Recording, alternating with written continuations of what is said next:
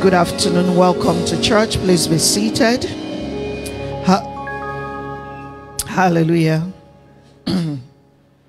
Hallelujah. Hallelujah. Hallelujah.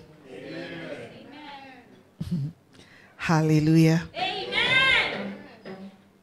Hallelujah. Only Rachel is here, but hallelujah.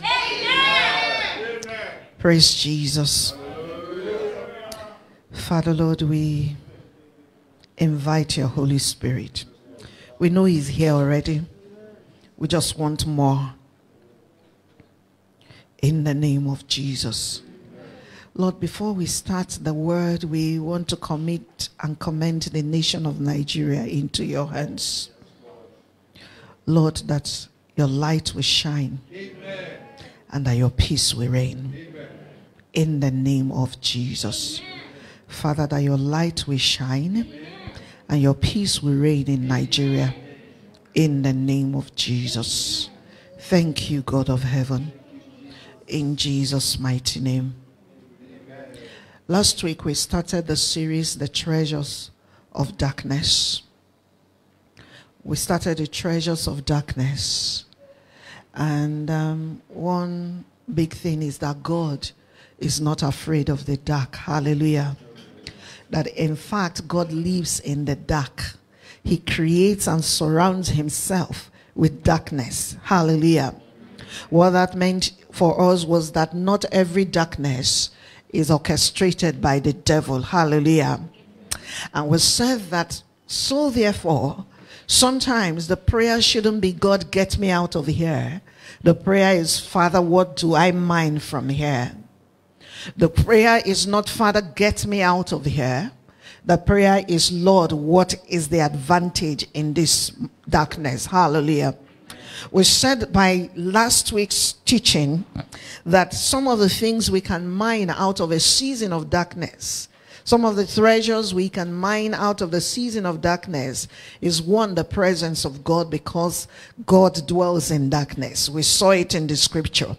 We said the other thing was new revelation, because a man who is in the dark is alone with God. He's bound to hear something new.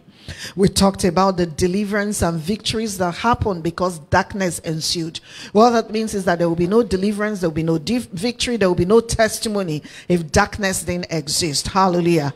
And then we talked about salvation of lost souls. And we had scriptures to back all of this. So if you missed last week, I'd encourage you to go back and listen to it. If you go to our YouTube channel, it'll be there. And if you can scroll down through Facebook, you would also find it there. But the easiest way to get to our messages is to go and download the Bidemi Mark-Mordi app and just go to the date you are looking for, and you'll find all the services for the day. Hallelujah. So as we continue on this journey today, God effectively, God is reminding us and speaking to me about why he entrusts us with darkness. Who will think that darkness will be something that God would entrust to us? And he's saying to me that I entrust darkness to you because sometimes the greatest power and grace is released and revealed in the press of darkness.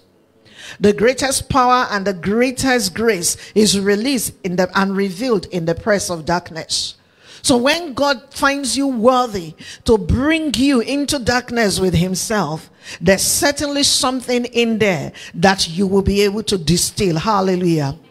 Today we would talk about what I call the solutionist grace. The solutionist grace. God's treasures processed in the seasons of darkness for his glory and for the benefit of humanity. Part of what Pastor said when he was looking at embracing the satisfaction of unselfish thinking was that he said that the unselfish thinker does for others. He thinks big picture. He does for others more than he thinks about himself. Hallelujah. And I'm saying that sometimes one man will go through a season of darkness because there's a whole generation's destiny that is riding on that man's interaction or transaction within darkness. And this is a series is just unfolding. We will get to see many ways and many reasons why God entrusts us with darkness. But today we are looking at the solutionist grace, or the solutionist anointing. That's the anointing that God puts upon his own in darkness so that he can become a solution provider to the generations. Hallelujah. So as we talk about it, I said we're talking about the solutionist grace. So just to background it and so that you'll be clear, if you go with me to Genesis chapter 1 verse 28, of course you know, there is a fivefold mandate that God is giving to man. Be fruitful, multiply, replenish the earth, subdue it and dominate it. The third arm of that fivefold mandate is the mandate to replenish the earth.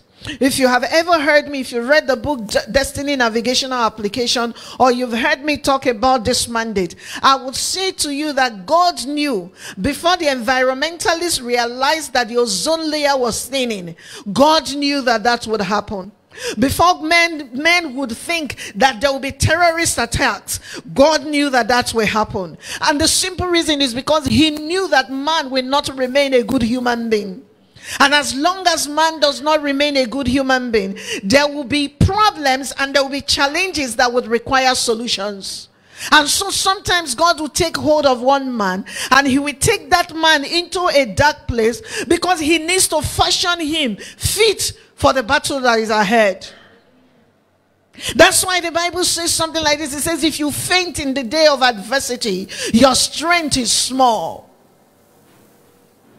Darkness can be a blessing because God will give you revelation that will become a solution for destinies. And darkness can be a blessing because God will give you a revelation that will become a solution and a blessing for the destinies of many and for generations to come. Hallelujah. So the third part of this is replenishment. And if you know what the word replenishment means, it just means to replace what is lost or what is depleted or what is not enough. And if part of the mandate that God gave to man is that man would replenish the earth, have you sat down to wonder what part of the earth am I assigned to for replenishing?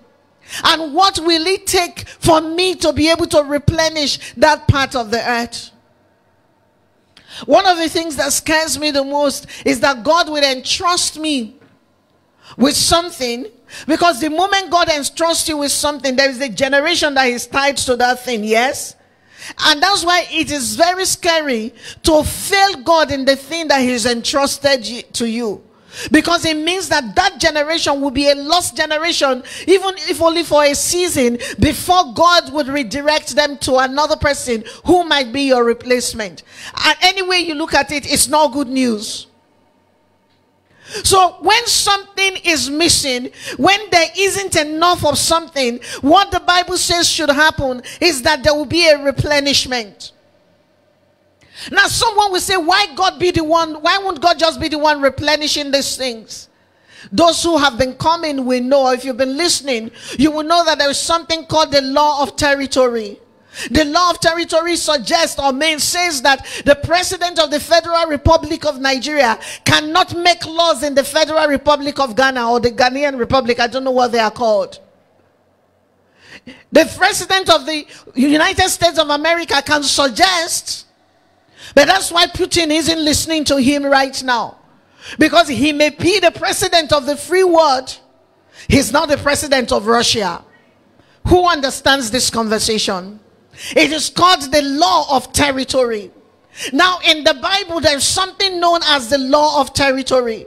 The law of territory in the Bible means that the earth belongs to God, yes, but he has given it to the sons of men. And because God has given it to the sons of men, what cannot happen is God cannot just show up in the earth and decide what he wants to do without passing through a man. Yesterday I was explaining this concept to a group of people. And I said to them, it's like when you pay rent for a house. I live in a rented apartment, so I have paid for the year. My landlord cannot decide that because that place I live in is a gated environment, that he wants to celebrate a birthday for his child, and we just show up on Saturday morning with his canopies and his chairs and begin to set them up. The simple fact that I have paid means that he needs to ask me if he could use the premises that day, if it will be convenient for them to hold a party in that premises. And I didn't build the house, I only rented it. But because I have paid for that duration of time, he can't just come and set up his canopies and bring his musicians and begin to hold a party. If your landlord can't come to your one-room apartment and just walk into your bathroom to have a shower, God cannot show up on the earth to have a shower without your say-so. And because of that law of territory, when things begin to fall apart and the center can no longer hold, God picks a man. And he says, by this man, I will replenish and reorder what it is that has become chaotic. Hallelujah. Amen. That man, within the confines of today's message, is known as the solutionist. He has upon him something called the solutionist anointing, or he walks in the solutionist grace. Hallelujah. A solutionist, therefore, is one who is equipped, empowered, skilled, and adept at problem solving. He's someone who is equipped, empowered, skilled, and adept at problem solving. Solutionists are men and women processed by God to know his mind, see what he is doing, align with his will, and be willing to manifest in a time or a place of need. I'll take that one more time in case you're taking notes. I said solutionists are men and women processed by God to know his mind, see what he's doing, align with his will, and be willing to manifest in a time or a place of need. What that simply means is that if you have the solutionist grace, you can be sure that God is going to process you. And today we're talking about the processing that happens in darkness.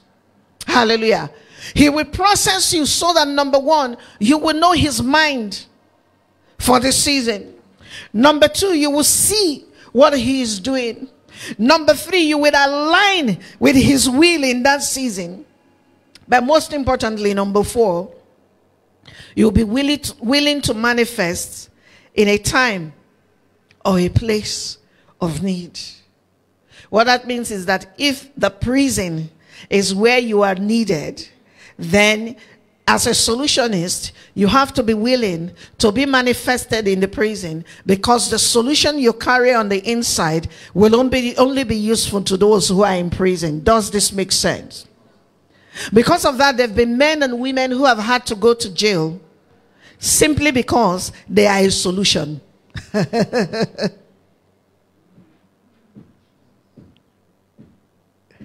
Hallelujah. Amen. Today, I want us to focus. We'll be doing a lot on this particular, in this particular series. We'll be doing a lot out of the book of Daniel and Ezra at some point. But today I want us to go to the book of Daniel, chapter number 1. Daniel, chapter number 1.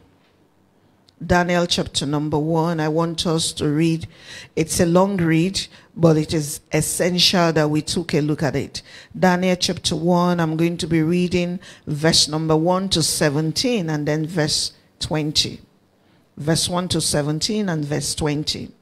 I'm going to be reading out of the Amplified Classic Translation. It says, in the 3rd year of the reign of Jehoiakim, king of Judah, Nebuchadnezzar, king of Babylon, came to Jerusalem and besieged it. And the Lord gave Jehoiakim, the king of Judah, into his hand, along with a part of the vessels of the house of God, And he carried them into the land of Shinar, Babylonia, to the house of his God, and placed the vessels in the treasury of his God. And the Babylonian king told Ashpenaz, the master of his eunuchs, to bring in some of the children of Israel, both of the royal family and of the nobility, youths without blemish, well favored in appearance, and skillful in all wisdom, discernment, and understanding, apt in learning knowledge, competent to stand and serve in the king's palace, and to teach them the literature and the language of the Chaldeans. Verse 5, and the king assigned for them a daily portion of his own rich and dainty food, and of the wine which he drank. And they will be so educated and so nourished for 3 years, that at the end of that time they might stand before the king.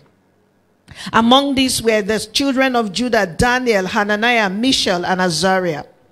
The chief of the eunuchs gave their names. Daniel he called Bathsheba, Belteshazzar, the king's attendant. Hananiah he called Shadrach. Mishael he called Meshach. And Azariah he called Abednego.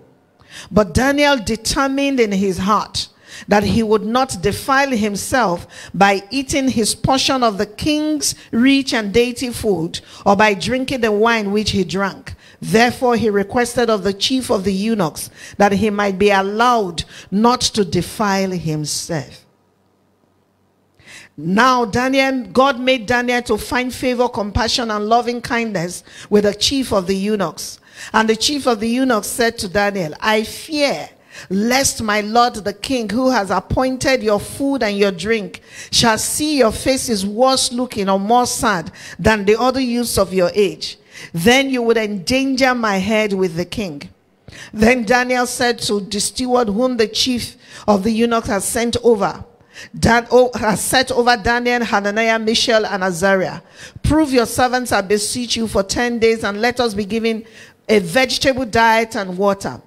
Then let our appearance and the appearance of the youths who eat of the king's rich dainties be observed and compared by you, and deal with us your servants according to what you see.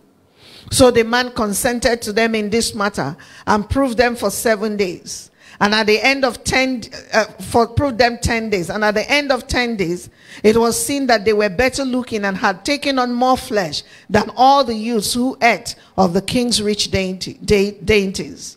So the stewards took away their rich dainties and wine, and the wine they were to drink, and gave them vegetables. For these 4 youths, God gave them knowledge and skill in all learning and wisdom. And Daniel had understanding in all kinds of visions and dreams. Hallelujah. Verse 20 says, and in all matters of wisdom and understanding concerning which the king asked them, he found favor 10 times better than all the learned magicians and enchanters who were in his whole realm. Daniel and Hananiah, Mishael, and Azariah were 4 young men that were taken out of Israel, out of Jerusalem, to Babylon as slaves. The Bible said that Nebuchadnezzar besieged Jerusalem, and God gave the king of Judah into his hand. And because God gave the king of Judah into his hand, Nebuchadnezzar had the audacity to go into the temple of God to take the vessels and implements of worship, and took them with him to Babylon and put them in Shinar in the house of his own God. What that means is that whether you see it like that or not, God had, the door had been opened, and somehow, maybe by sin or something, Jerusalem had been plundered and desecrated by an unholy king. Hallelujah.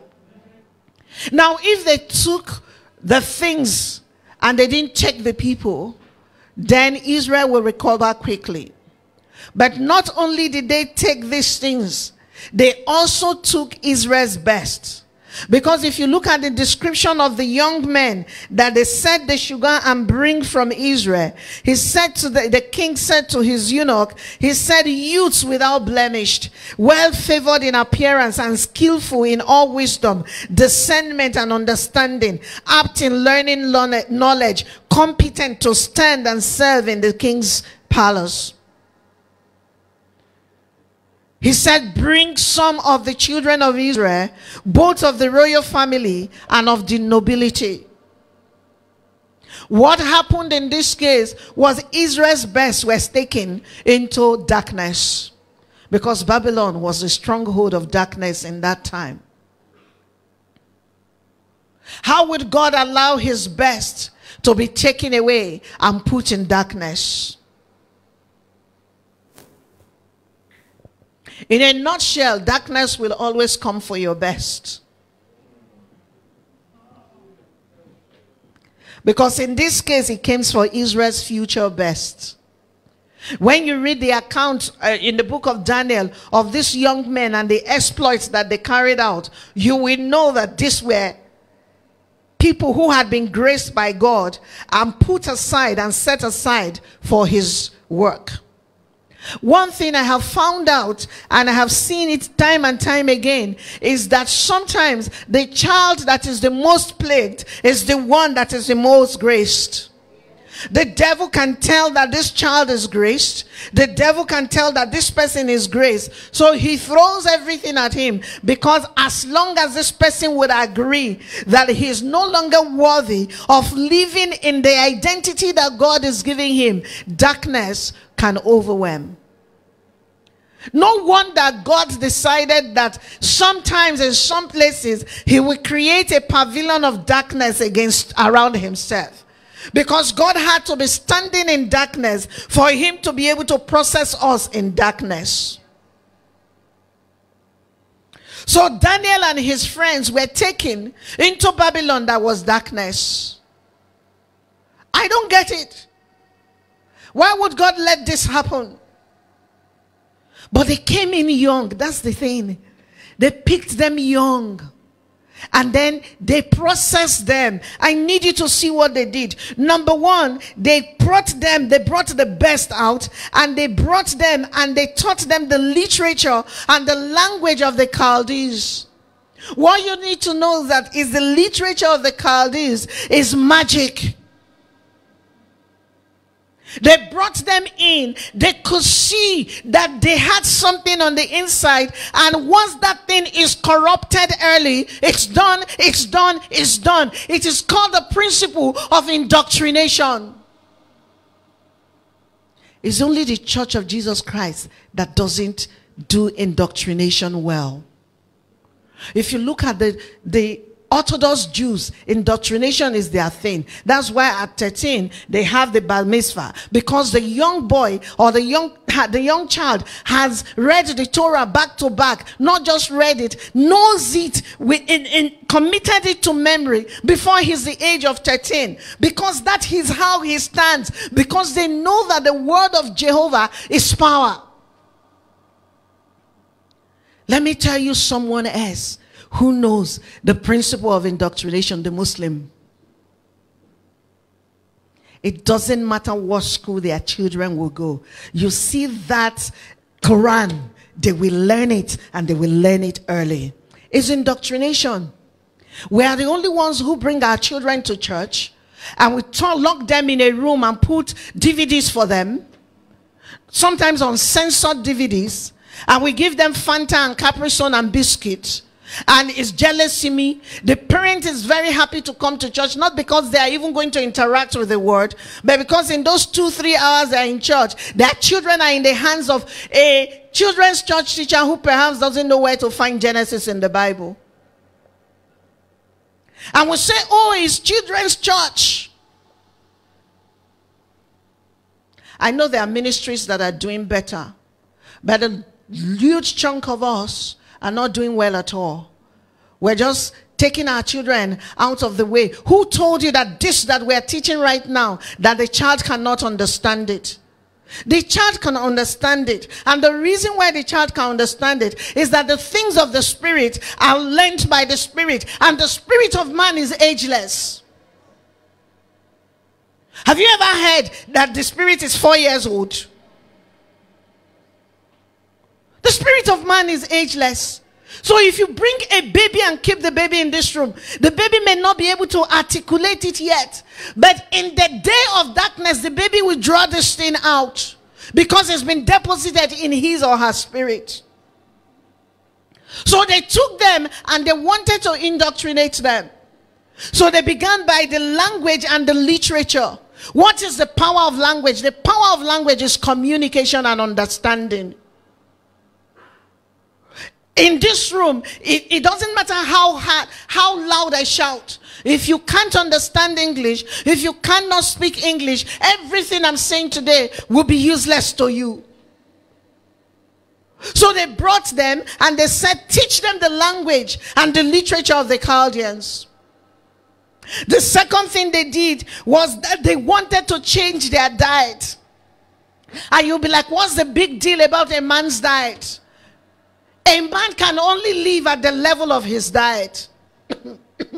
That's why today, what are they called? Nutritionists will tell you that what you are eating is killing you. They will say your diet is killing you.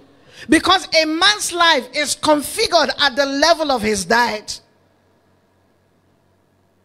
And the third thing they did was that they changed their names. They took them from Daniel and the other names that they had meanings. Each one of this child at birth was dedicated to the God of heaven. Every name that they gave them in Babylon, they dedicated them to their gods, the god Nebo. And so automatically, because that happened, these children had been brought from light and they've been planted in darkness. But again, let me say it one more time. Thank God that he creates darkness around him, which means that darkness does not scare him. So why they took these young men and they started to process them to become, they said that they had to be fit to stand before the king. While they were processing them to stand before their king, the Lord was using that same darkness, Kayini Mahanda Lebrado, to process them for his glory. Of course, they couldn't refuse that they would not be called the names that they were called. They could not refuse that they won't learn the language and the literature. But they could reject the food. So they made a deal. Because you see what that thing the Bible says. It says that for every temptation, that God will make a way of escape. Do you remember? The way of escape was God made this thing. He gave Daniel the boldness, and he granted Daniel favor before his handler. So Daniel could say to his handler, you see what? Don't just let us eat this food. Don't give us this food. Give us vegetables. Give us water. Rule number one in darkness, do what you can. What I find most of the time is when we find ourselves in darkness, we try to do what everyone else is doing. We try to do what we think they say should be done. But when you truly find yourself in darkness, all you can do is that which you can do. Daniel couldn't do anything but to say, I can't fight with them about the food, the name change. I can't even stand before them and say I'm not going to learn their literature and their language. I actually needed to survive in this place. But I can decide that I won't eat because that will be harming only me. So he broke out this deal. He said, test us for 10 days. Let us not eat your food. And if we look okay, then just give us vegetable and water. When you read that scripture, brethren, you forget one tiny detail.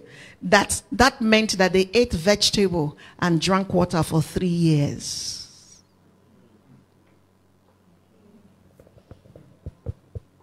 Read your book now, Abi. Is it not in your Bible? It says in verse number 5, and the king assigned for them a daily portion of his own rich and dainty food, of the wine which he drank. They were to be so educated and so nourished for 3 years, that at the end of that time they might stand before the king.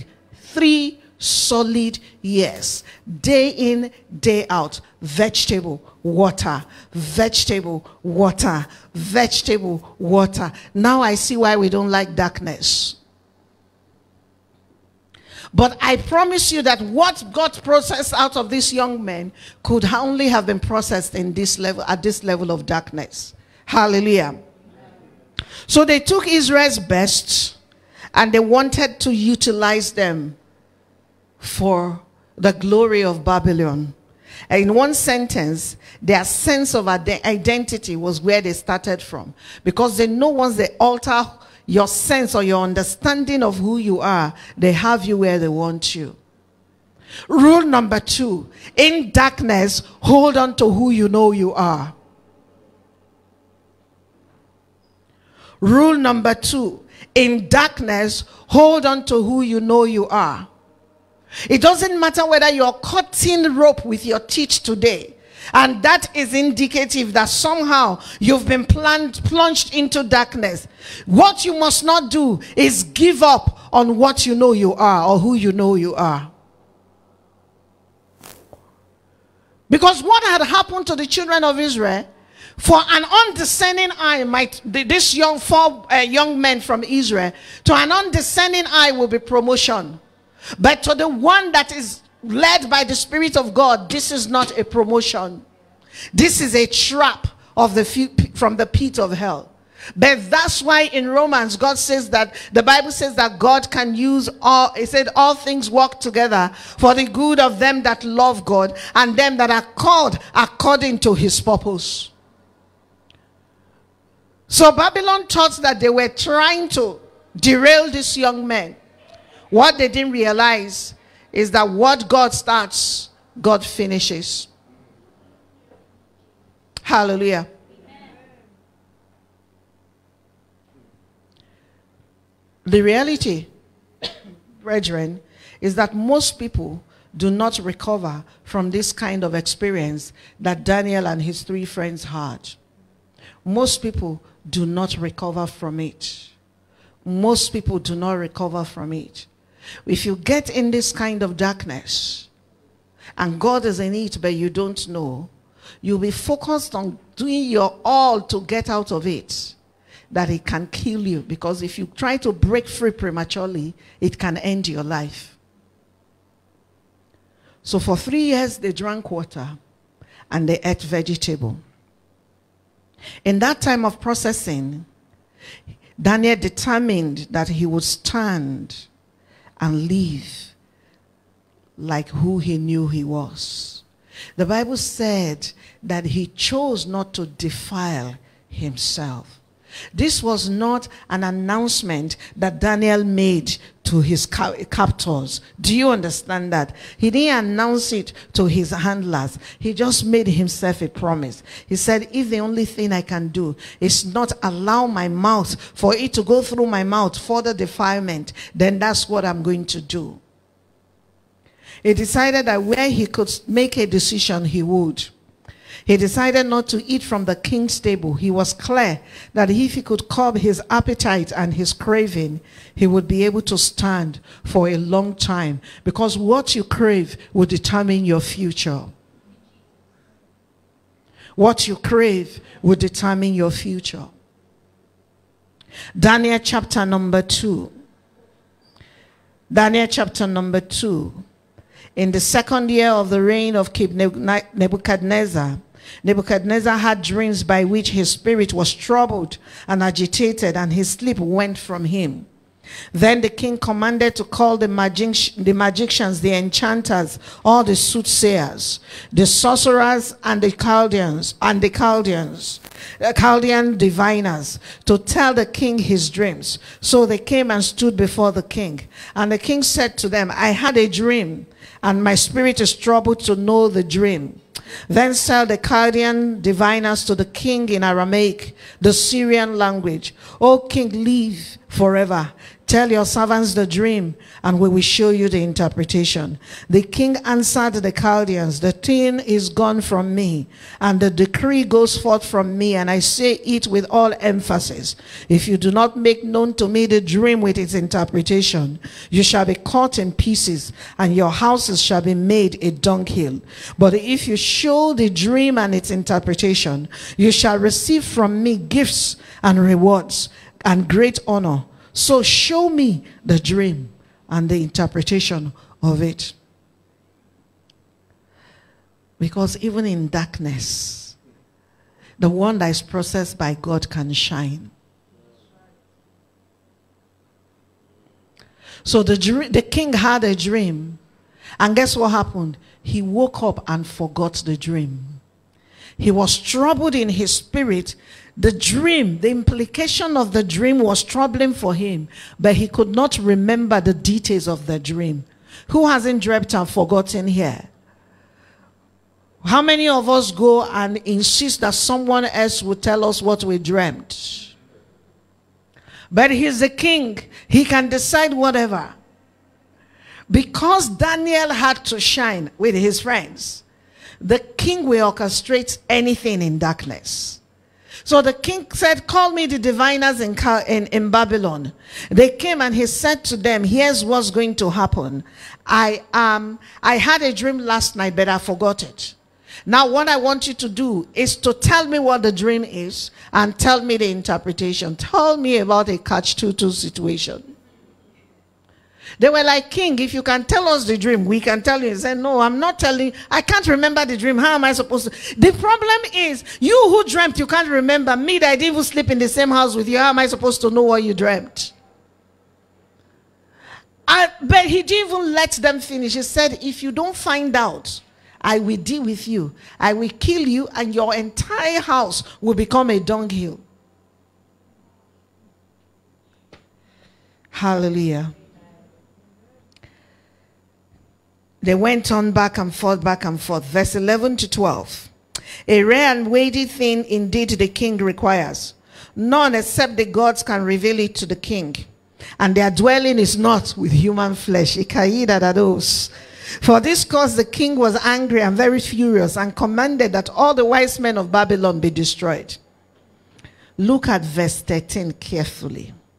So the decree went forth that the wise men were to be killed, and the officers sought Daniel and his companions to be slain.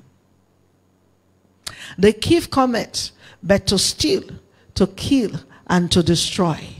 But God comes to give life, and life more abundantly.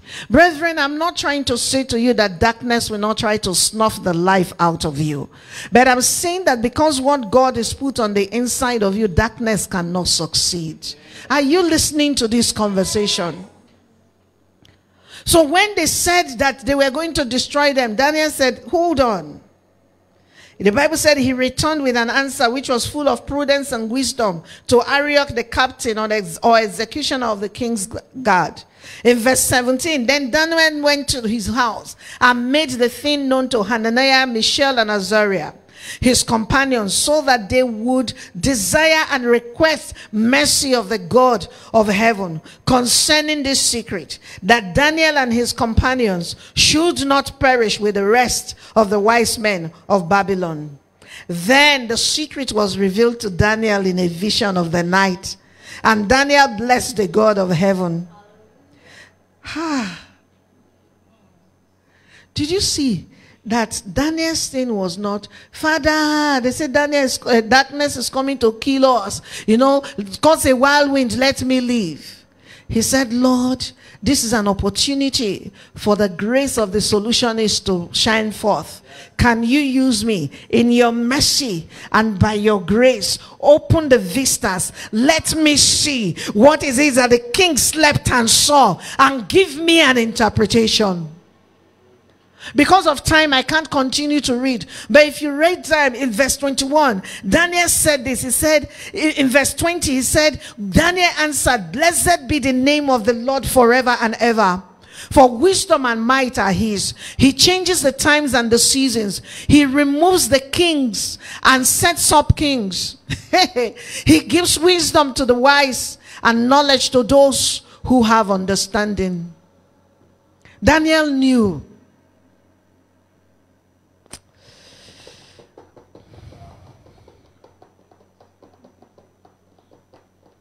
to walk in the solutionist grace, we must have a different view of darkness. You have to see darkness differently. If I stretch you now and say the next time you find yourself in darkness, that you should go and do a Thanksgiving, it would look like I'm insensitive. So I'm not going to ask you to go and organize a Thanksgiving service because you found yourself in darkness. But I'm saying that you can rejoice. You can rejoice. Because he that is with you is greater than he that is in the world. Our view of darkness must be different. How you see darkness must be different. How you see darkness must be different. We must see darkness as God's opportunity for us to display the power, his power, and bring him glory. Let me take it one more time. See darkness as God's opportunity for us to display his power and bring him glory. Our walk in darkness as solutionists is to put God on display. If you look at Daniel chapter 2 verse 22, Daniel said, he said, God is the one that reveals the secret things. He knows what is in the darkness. Can you see it? And the light dwells in him. Daniel said, I know you thought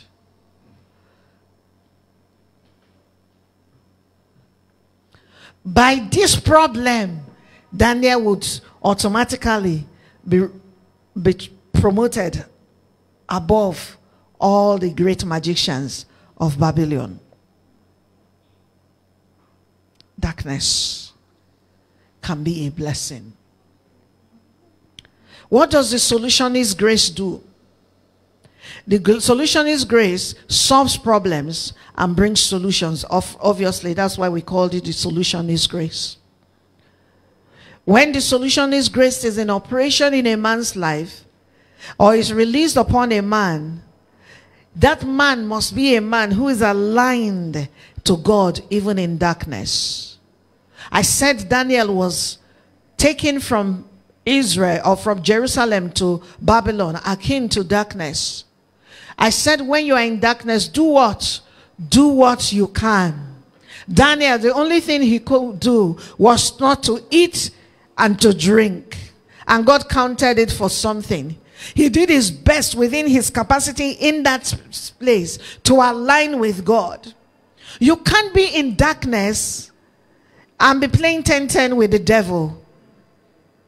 What you need to know is that the devil feeds you to eat you.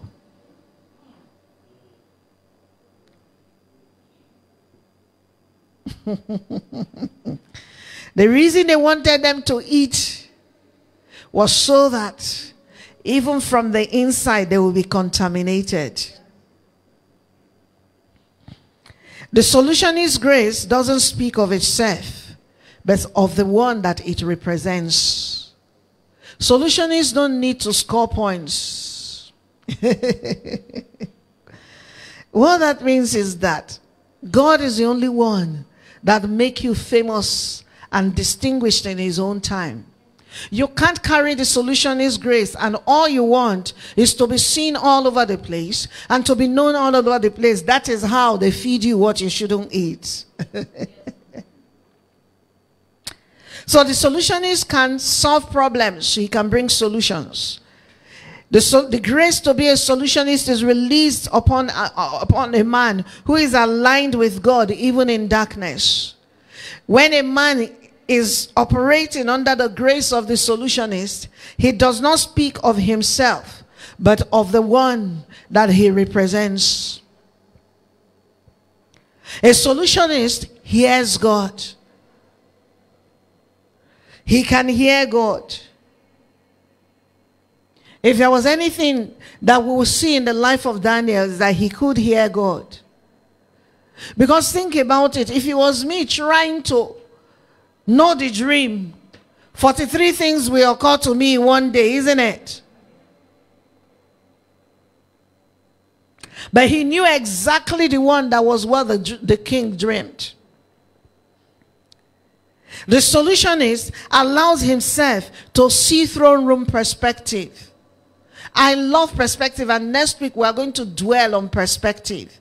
Because no one can succeed in God except he has perspective, the right kind of perspective. But just to say that the solutionist is one that has throne room perspective. He sees things as God sees them.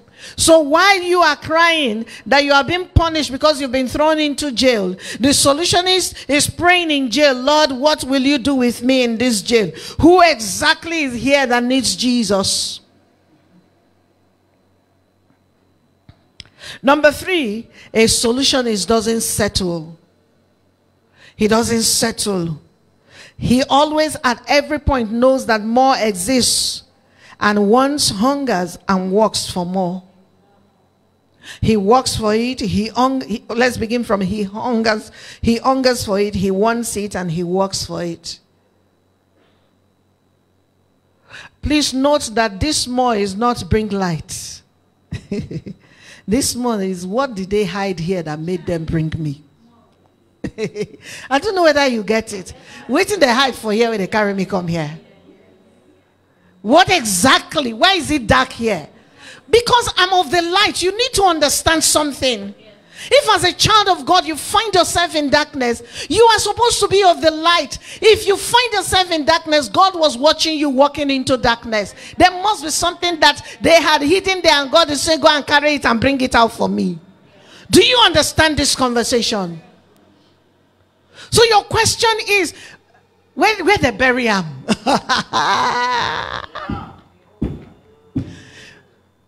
Where did they bury it? Because there's no way I'm leaving darkness empty-handed. Children of God, you need to stop living. They'll carry you go darkness. They'll do you go still come out empty hand. What was the point? You have just wasted opportunity. And the reason that happens is when we get there, we're just complaining, we're whining, we're crying. Get me out of here, get me out of here, get me out of here. As if God deaf or him blind, you know, see when you they enter. He saw you, but he was so pleased that you were going in. He was so sure that you were going to come out with the loot.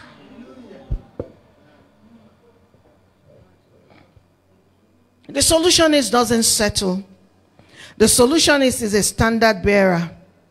He does not water down God's standards for convenience. He does not water God's standards for man. The solutionist stands. Even in darkness, Daniel said, I cannot defile myself with the king's food. I can't do it. And this is just the tip of the iceberg, because we will see him stand when they said people should bow. He said, I cannot bow to anyone but the God of heaven. He refused to bow. Where did he end up? Thicker darkness, the lion's den. Daniel said, not a problem. The God who brought me and surrounded me with this darkness is the one that created the lion.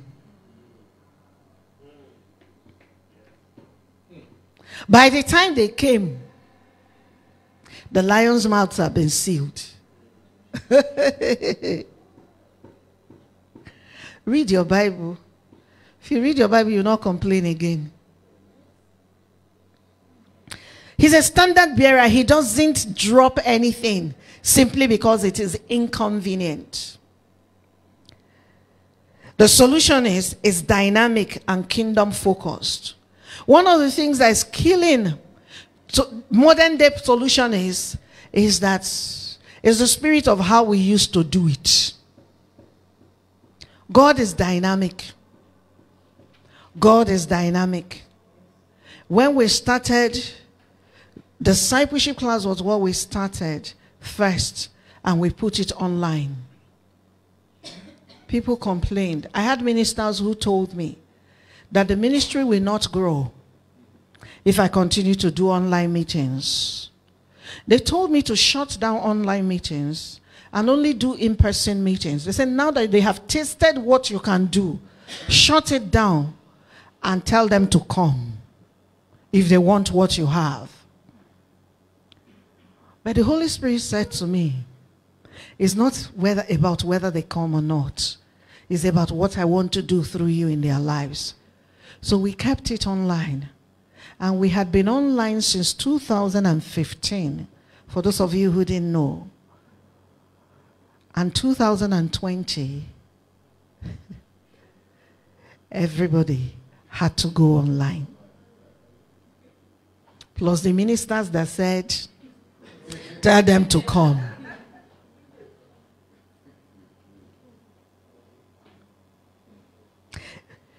A solutionist is dynamic. And the Lord has been speaking to me about Nigeria. Unusual things will happen between now and May 2023. Amen.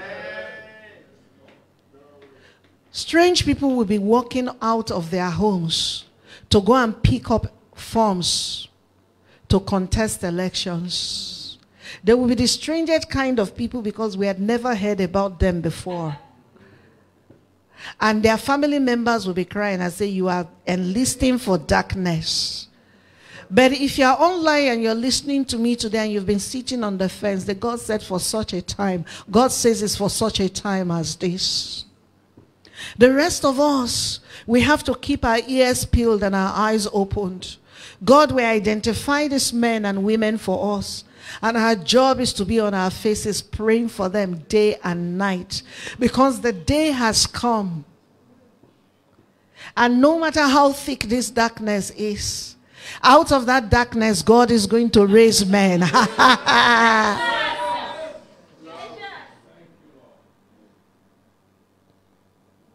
Solutionists, I said, are dynamic. They are not religious. They are open to an adventure in and with God.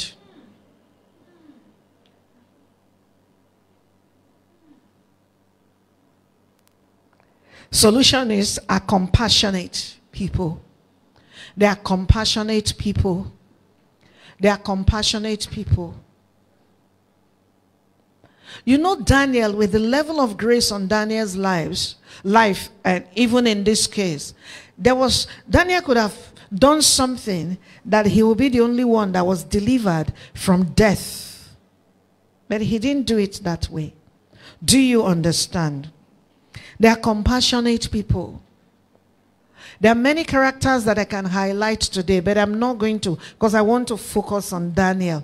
Each episode or each installment, I want to try and focus on the one person, so that you know that they are bound in the Bible, and you may be hiding under your bed. It is who you are. Solutionists are courageous people. Because 80% of the time, the things that God wants you to battle out of darkness into light are the things that men will be afraid to stand in front of. But the mindset of a solutionist is, what's the point of living if I can't bring the loot out of this darkness? I told you that every Sunday when I come, I'll tell you the story of how a few years, many years ago now, we were buying a plot of land for church. And the landlord kept moving the goalpost. And someone said to me, why are you people even negotiating with the landlord? Go into your rooms and pray. Pray so that the landlord will lose his mind. He will just wake up one day and come and give you guys the papers. And then you people will get the land for free. She quoted the scripture. Because as far as she was concerned, to get the treasures of darkness, we have to twist people. We have to manipulate them. No. The greatest way to get the treasures of darkness is to step into darkness and show darkness that you can't be swallowed by it. Because then you master darkness. And anytime something is left in the dark, they will come and call you, go bring it. Because they know it's your expertise. Do you understand that conversation? They are courageous people. And solutionists are endowed with wisdom. They are endowed with wisdom. They are endowed with wisdom. In closing, I want us to go to Matthew chapter 21. How many of us know what Sunday it is today? It's Palm Sunday, yes? Go with me to Matthew 21. I want to read with you, to you, verse 6 to 11.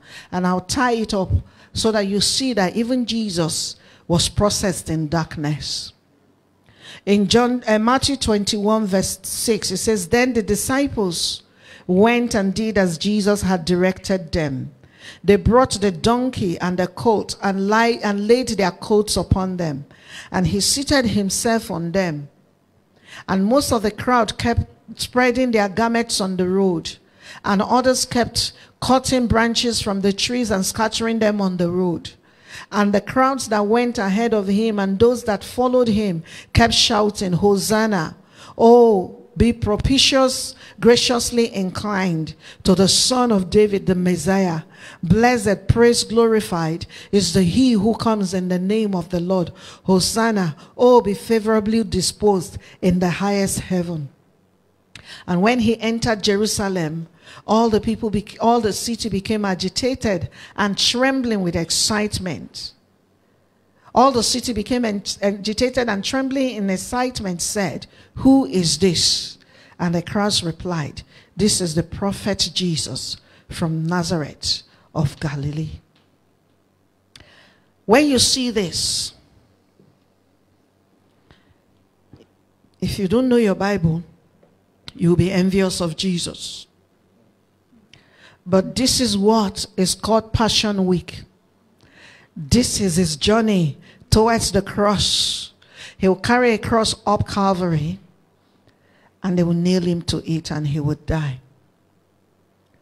Jesus had all the power, yet he had to withhold that power because darkness was required for you and me to sit here today.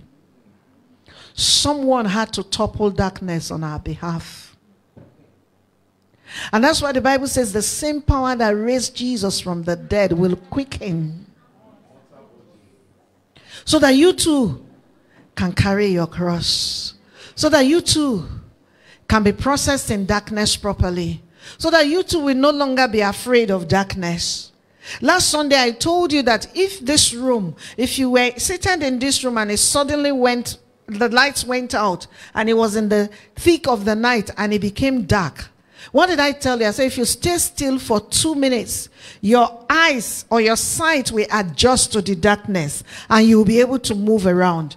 Brethren, what makes us afraid of darkness is the illusion that darkness can destroy us. But our God dwells in darkness.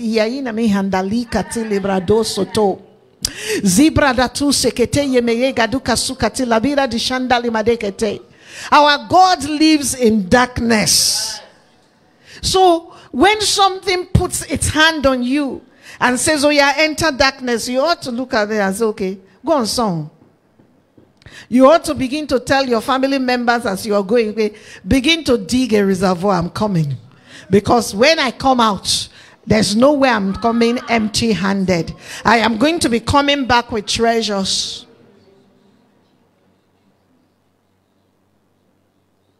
If you be still,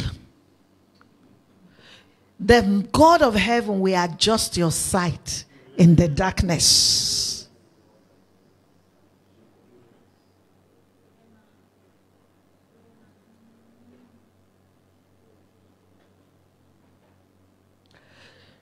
Why is Sister B teaching these things? I'm teaching them to you because God is in their need of solutionists. But how will you know what to do unless you've been trained to do it? My job here is to train you for manifestation in case you don't know. Not everyone will manifest on top of a hill. Some of us will manifest in caves because even in the grave, Jesus was still Lord. My brothers and my sisters, here is the point that I'm trying to make. 2 Saturdays ago, we had a retreat here, and my sister Nene said something that hit me in the gut. He said, when you begin to dance, I'm a city on the top of a hill. She said, you are also a sitting target. Yes. What that means is that darkness can overwhelm someone on top of the hill.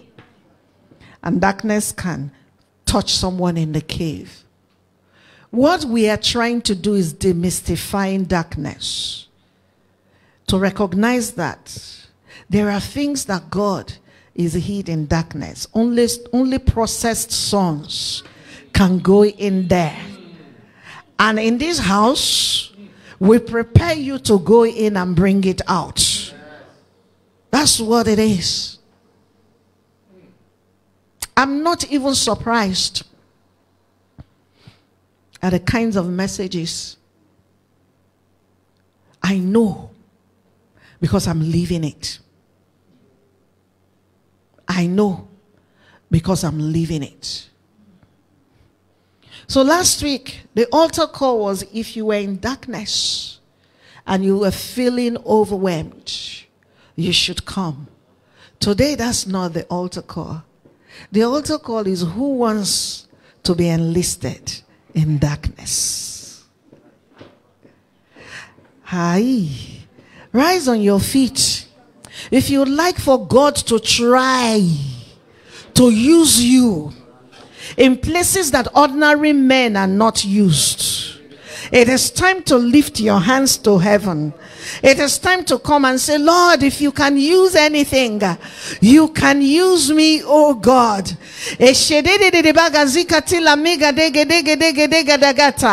Jipratu sokondo lima kata.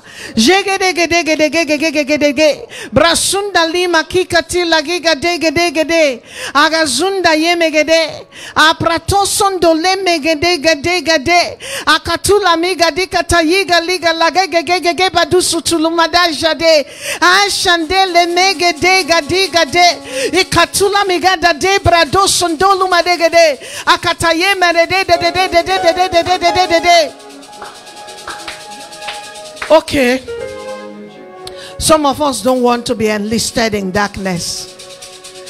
But the reality is, some of us will be enlisted by force. And as a matter of fact, if God brought you to the well,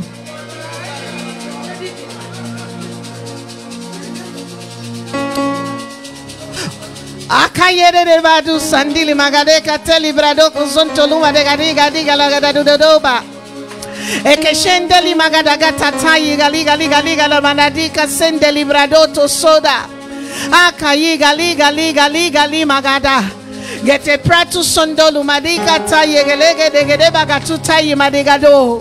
Brazindali magada de baduka seke teli madodo do.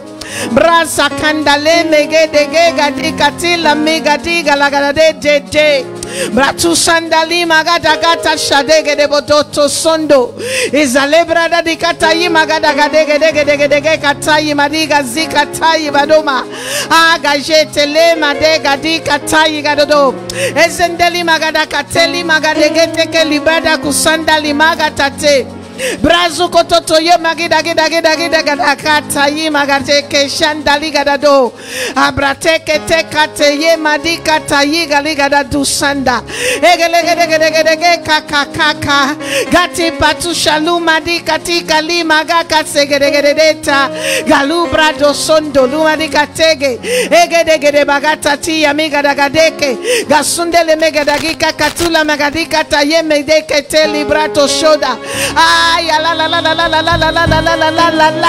ikati kalima garado toto gepaka shandai mage igali magata tayima duka siga liga dikatata yiga lagato soda gabrata sende zekeke teyema yobadu gadu dadu madagada gata tia liga de potoko sondo igala gadaga dikatata yima dateshen delibado zebra dakata zeprato sandali magatakete Zekaka to Madika Sindali Madika Teyi Galagotas. Zeprata Shandale Megede. Brazugede Makata Yimageta. Eshekekete lika tu la bigadus. Zebra da da da da da da da da da gada mahanda legele. Jesus kaima gata te yegede. Brazu koto koto yo magadi katika li mageda geda gade gede gede badusa. Jebrata sende. Zekete liba gazekeke makusha kila gada gade. Gatanta li magida gado do do do do do do do do. Izanda li madikata.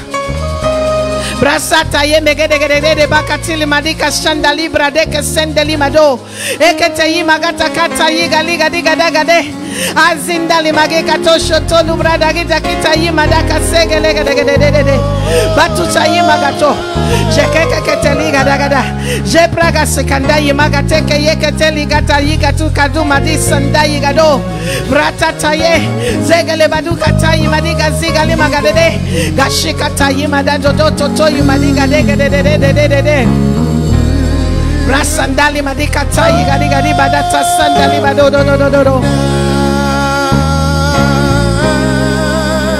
Rasigali magatete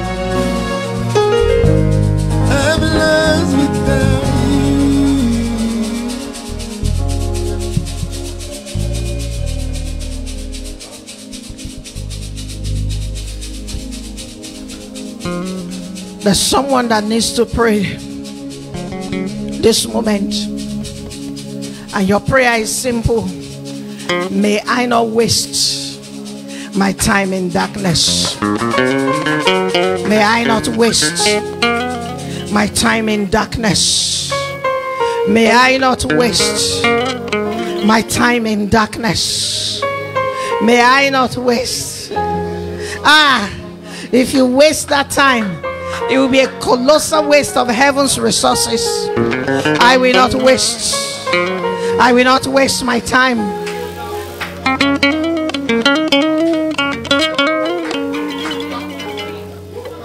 Father Lord,